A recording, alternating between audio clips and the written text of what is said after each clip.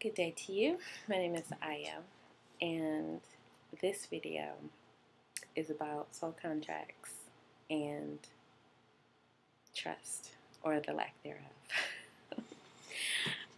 It came up in a conversation yesterday, and actually a few conversations and journal entries yesterday.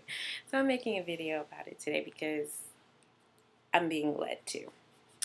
So, soul contracts. Everybody is in contract with everybody. Some of the soul contracts that we have with other people are a little bit more lofty, a little bit more detailed, and more involved than others. So the soul contract that you have with your mother is probably going to be a few pages longer than the contract that you have with the bus driver who takes you to work Monday mornings. Understand? So when it comes to our contracts, like our general contracts, soul contracts with everyone, there is always a reflection clause, meaning when you see another person, you will always be looking at yourself. You will always be given an opportunity to see areas within you that are strengths, that are weaknesses, that are ego traits, things that need to be healed or resolved, or things that need to be forgiven or addressed. Always, always. Every single contract has this clause in it. Every relationship you have with any human or any entity in all of creation, there is the reflection clause, as within, so without. Okay? So, if you are in a relationship with someone and you have this recurring thought of, I don't know if I can trust him or her, or I can't trust them, then I'm going to walk you through that and let you know what's really going on as far as the reflection and as far as the soul contract is concerned. So first of all, I have one of my new favorite life coaches is Gabrielle Bernstein, and she says that we need to step into our power and take 1,000% responsibility for our life. So first of all, the statement, I can't trust him, needs to be shifted right off bat. From I can't trust him to I don't trust him. The word can't is useless. It makes you feel powerless. It's just completely useless. So putting power into this statement automatically by changing can't to don't. I don't trust him. This also implies choice.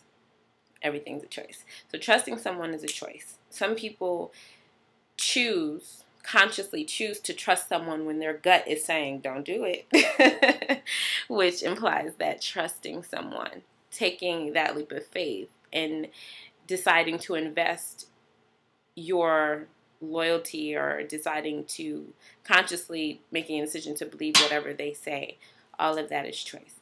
So instead of I can't trust him or I don't know if I can trust him to I don't trust him. Like, just make a decision. Do you trust him or not? Okay, if you have the question, you probably don't. So let's talk about that.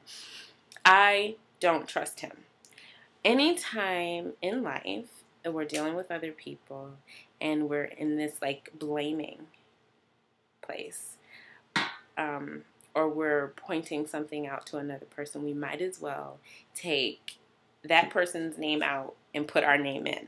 So if you're saying, I don't trust Bob, you might as well say, I don't trust myself, whatever your name is. I don't trust Io.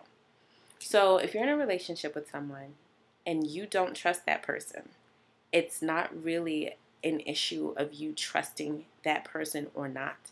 That's not the core issue. The core issue is whether or not you trust yourself. So, I can't trust him becomes I don't trust him, and I don't trust him becomes I don't trust me. And then you explore that.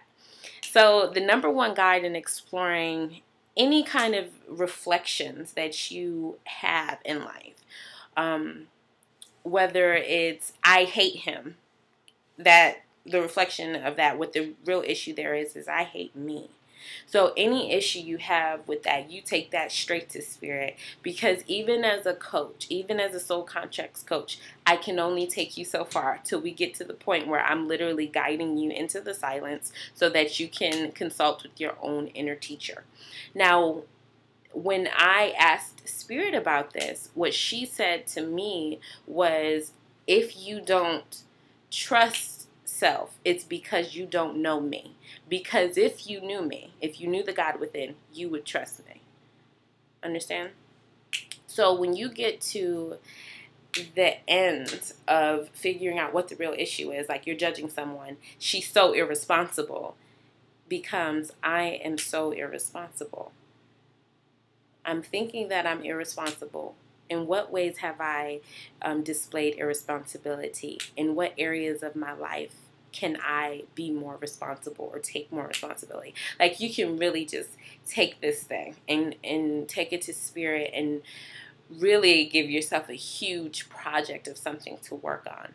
So getting back to the untrustworthiness that you may feel in a relationship, if that keeps showing up, especially if it's in multiple relationships, the only constant is you, and everyone's reflecting you.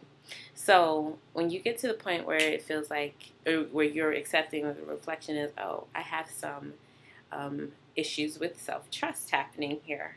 Let's explore that. Let's see what needs to happen. For me, Spirit says you need to become more intimate with self. You need to learn to hear your intuitions and to go with them.